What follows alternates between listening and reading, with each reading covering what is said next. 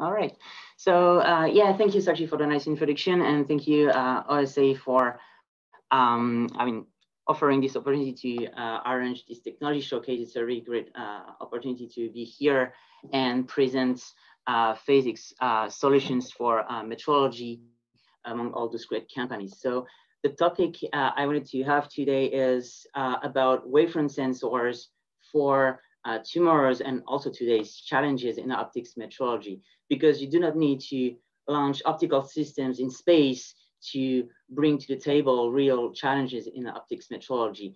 And what I'm thinking of is really the smartphone, all those consumer electronics applications for the smartphone industry, for example, or the automotive industry as well, where you have very advanced and complex optical systems, and you need solutions for the metrology of those systems.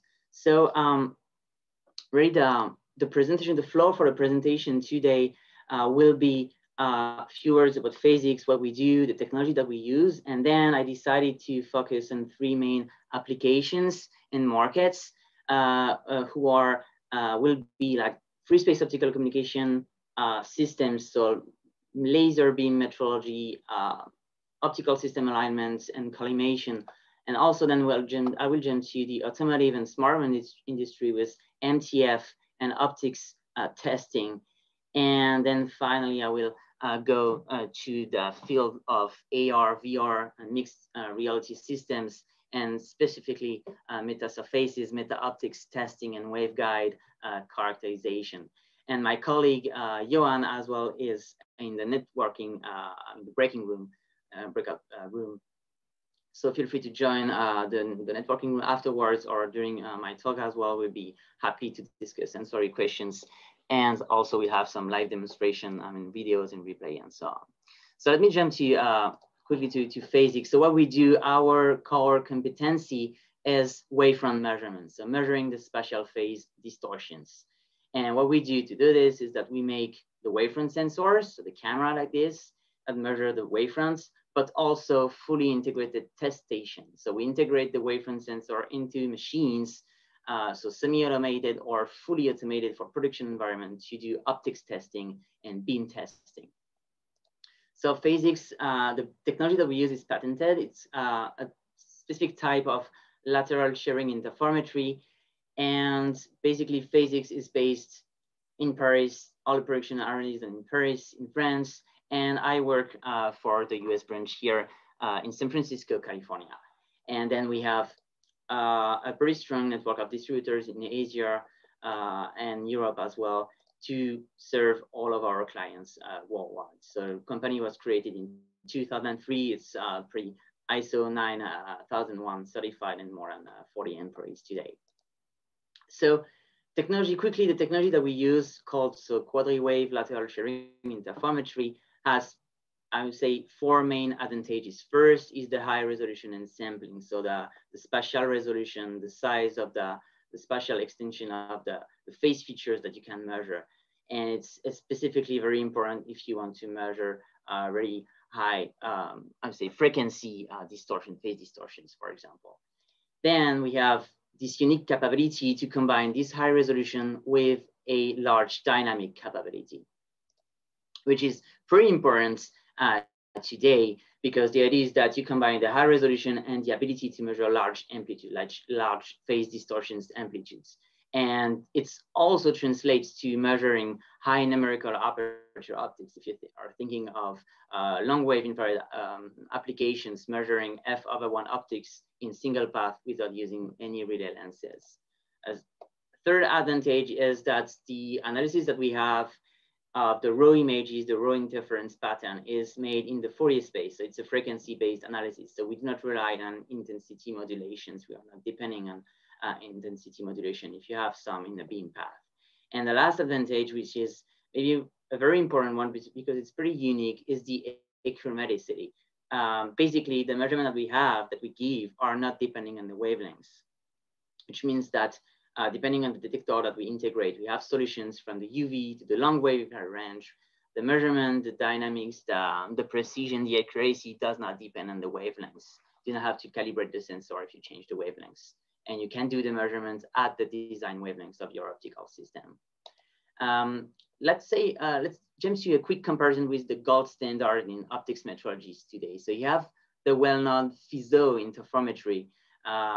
Then we have this technology, which is called Quadriwave lateral shearing interferometry, which is Phasics technology. And then we have the well-known Shack-Hartman wavefront sensor technology. So if you compare them in terms of compactness, so both wavefront sensors, they are like camera-like devices. So it's pretty compact compared to a bulky interferometer. In terms of sampling, the interferometers, they have megapixels camera, so you cannot beat them.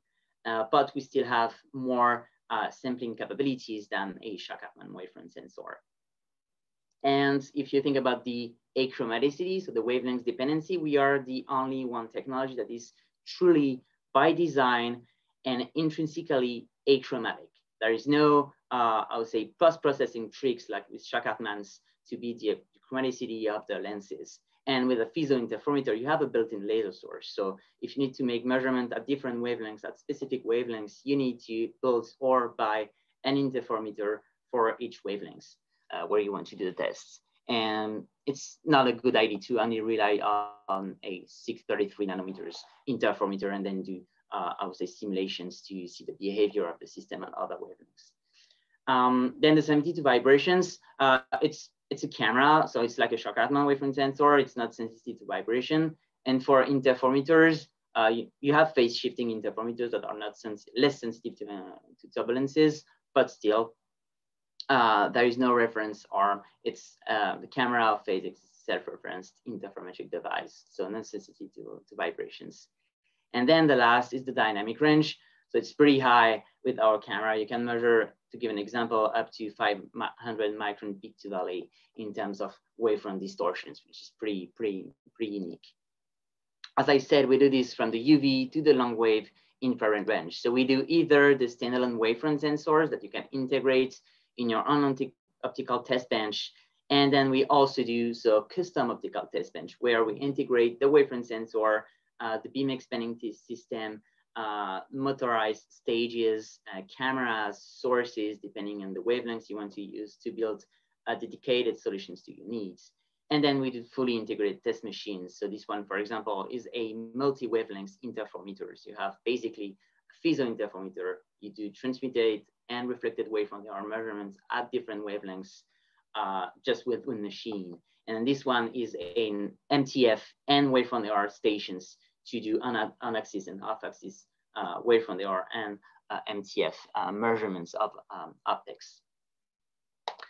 So we do this for many various applications. I'm just gonna focus on 3 main applications, but basically historically, we also do adaptive optics for high power laser facilities. So we combine the wavefront measurements with a deformable mirror to optimize the wavefront quality. Then we also do, I would say, optics measurement and optics testing for space applications, military defense applications, for the smartphone industry as well, semiconductor industry as well. So we do pretty basically all the optics metrology challenges up to date. So let's jump to the first application I wanted to focus on, which is beam metrology and free space optical communication metrology, systems metrology. So basically what we have to offer for free space optical communication systems metrology is first the test of optical filters and windows at their working wavelengths. This is something I said before. It's really important to do the tests, the optics test, the transmitted wavefront error tests, and reflected wavefront error measurements at the design wavelength, the working wavelengths of your optical system. And this is something you can do with what we call the Caleo multi-wave, which is basically a FSOC interferometer port where you can tune the wavelengths and make the same type of measurements. Then with all of our standalone wavefront sensor, especially in the shortwave infrared range, we basically give all the beam parameters, so waste information, divergence of the beam, even M-square measurement, and the wavefront aberrations. It's pretty useful for laser system collimation. If you have a free space optical communication, a laser emitter, for example, and you want to optimize in live or in production, the collimation of your system, it's pretty straightforward. You just place the wavefront sensor and you see in live the different wavefront aberrations and the divergence of the beam, so you can tune the system. And it's also related. So you can basically use the wavefront sensor or a custom test bench to optimize the alignment of the system, do also environmental testing, because we have wavefront sensors that are compatible with vacuum conditions to do TVAC testing, for example. So if you want to test an optical systems at different temperatures, or if you want to check mechanical constraints effects on the wavefronts, this is something we do as well. And we have the largest range of wavefront sensor in the shortwave infrared range as well, with many, many different options. Then I want to talk also a little bit about what we do for the automotive and smartphone industry in terms of modulation transfer function and wavefront error testing. So you see more and more, the big idea in the smartphone industry is to always shrink the design of optical system, and you come up with even more wide angle optics with high Chiffre angles, for example, that are very challenging to measure with current solutions for MTF testing. So what we provide is the same system, actually the color multi-wave, which can be used to test optical filters, windshields on windows at their working wavelengths. And having the capability to measure large dynamics, especially for windshields, it's pretty useful because windshields are not planar optics.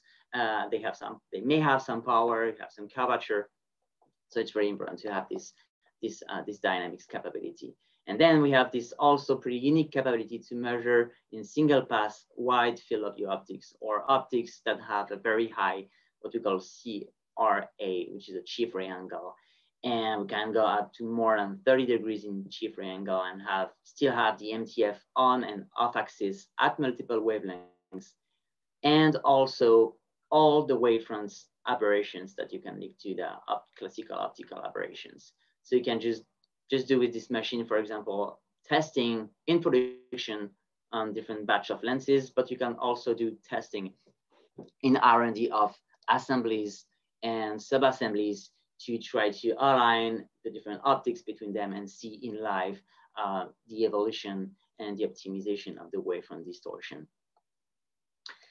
Finally, a last very hot topic, I would say, is the AR, VR, and mixed reality as well industry, where you have all those metasurfaces, meta optics, and also all those waveguides. So what we do for the AR, VR industry is offering with one wavefront sensor, you can do two things for meta optics. Is first, characterize the optical function of the meta optics, because for example, if you take the example of a Penchant-Berry meta lens, which is polarization dependence. Depending on the polarization, you have a different optical functions. So the wavefront sensors that we have are not depending on the polarization, which means that you can vary the incident polarization and still be able to make the measurement of the optical function.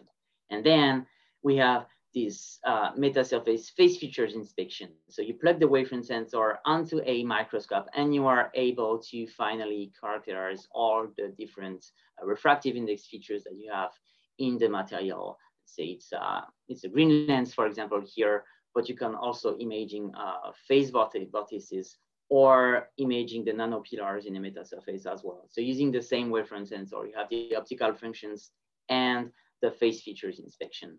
And then you have also something that you can use to characterize like waveguides, for example, that are using meta optics, because it's basically using the wavefront sensor to map the refractive index distribution in the waveguide and have a very precise measurement of the refractive index distribution in the waveguide. It's pretty convenient to use and pretty straightforward.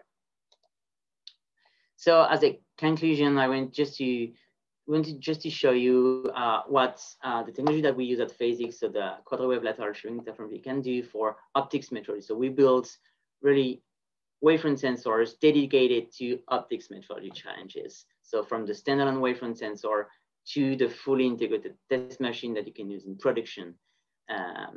And it's a good alternative to shock Hartmann and FSOC interferometry, which are the gold standard in metrology nowadays.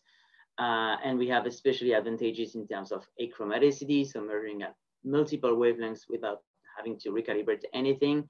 the high dynamics capabilities, the high shift ray angle for the wide and wide field of view optics. And finally, we can apply this, and we apply this to many metrology challenges of today's for defense, space, automotive, and consumer electronics applications. Thank you for your attention, and we would be happy to discuss with you in the networking with my colleague Johan.